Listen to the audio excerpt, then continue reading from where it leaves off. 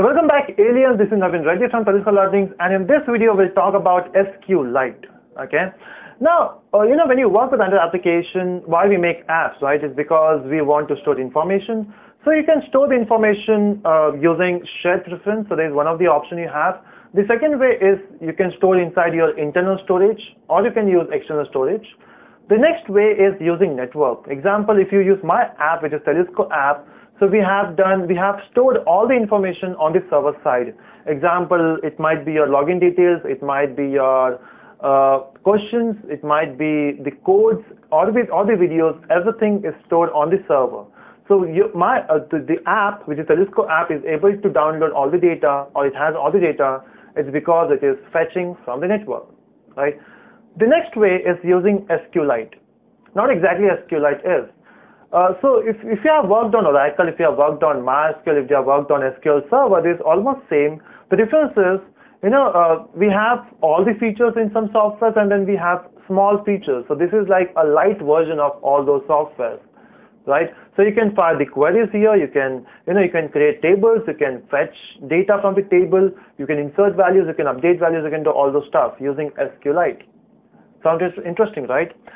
Now, there are some people, they find it difficult. There are some people, they find it easy. The only thing is, if you have the Java knowledge, if you know the concept of how to create object, how to use database using Java, which is JDBC, this concept is very simple. If you don't know those stuff, then it becomes difficult to understand the concept. Okay, but still I will try to explain in a simple way, so that even if you have not seen JDBC, you will understand this. Okay, so I have some pre-written code on my laptop, so I will try to refer those codes to make you understand here. Again, after this we have a practical video just to make you understand how to run it. Okay, so for the first thing you require here is, so to work with database, of course we require a database, right? So let's say the database name we'll be working with is student.db. Again, you can change the extension, that's not the issue. But you can have a database name. You can name it student.db. Okay, so that's one. You require a database here. Now, to work with this database, the thing is, this database will be private to your app. If you're saying that it is not secure, then it's no. It is secure. Then the thing is, this database will be used only by your app. So this is like a private database. So if you have a database, if you have an app like Truecaller, so Truecaller cannot use this database, right? Because it's a different application.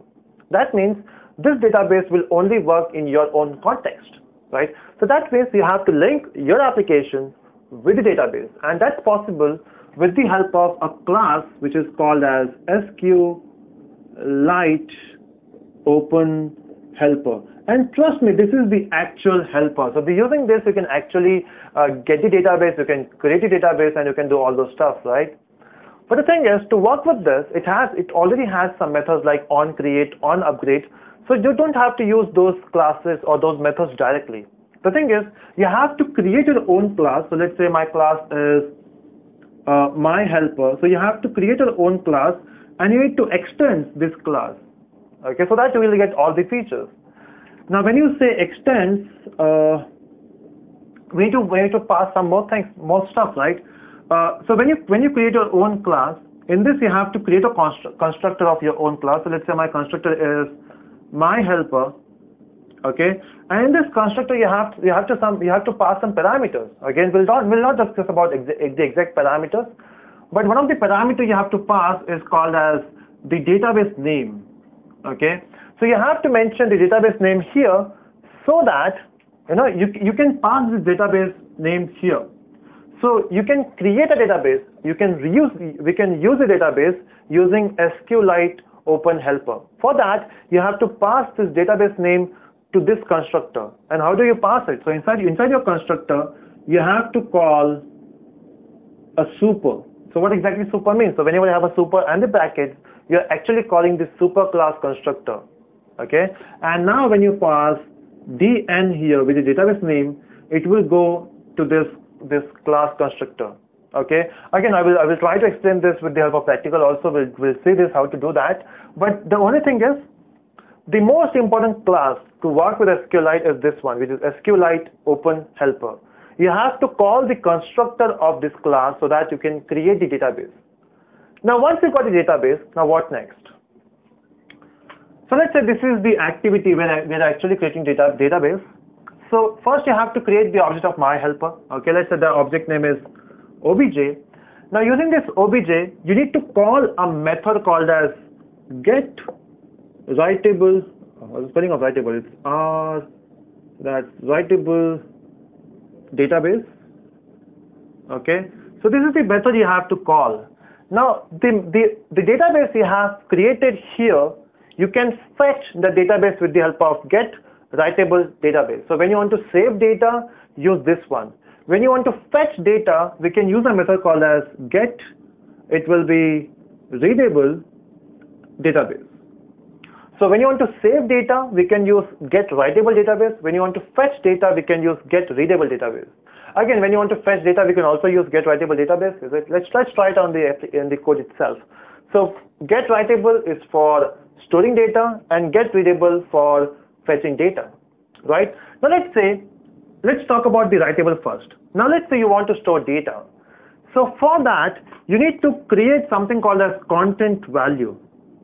Okay, so content value is something, content values is a class using which you can actually insert value.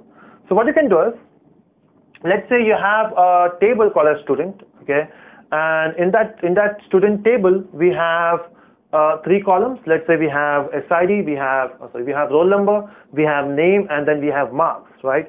So what you can do using content values, you can set all the values. So let's say you want to set 1, which is roll number, Navin, which is name, and 50, which is marks.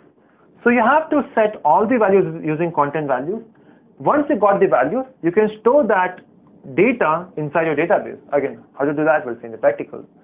So you have to use content values when you want to store data. When you want to fetch data, you need to use something called as cursor. Now, I hope you remember result set in JDBC. So if you're familiar with JDBC, we use result set. So whenever you fire a query to the database, we fetch data, right? And we store that data somewhere. And that data is stored in result set in JDBC. But in Android, we have to use something called cursor.